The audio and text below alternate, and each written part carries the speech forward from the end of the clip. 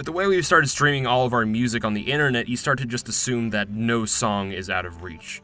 Thanks to the file-sharing forefather of the internet, Napster, there are just like whole communities built around sharing and curating songs.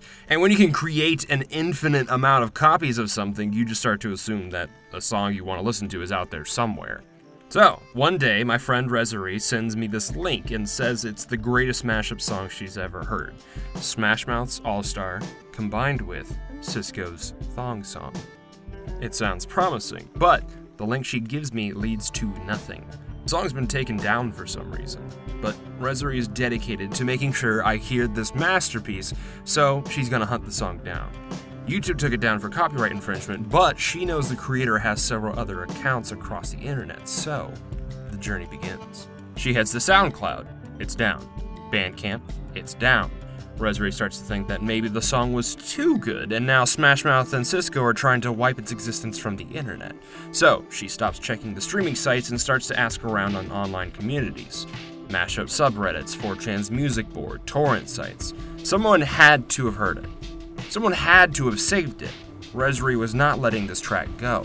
She'd exhausted all of her options at this point except for one. It was a desperate move, pretty stalkerish too. She was going to try and find the musician on a social network. They hadn't uploaded any songs or answered any mail on their music accounts for months, so her last shot was to track them down on their personal account and see if she could get her hands on the song from the source itself.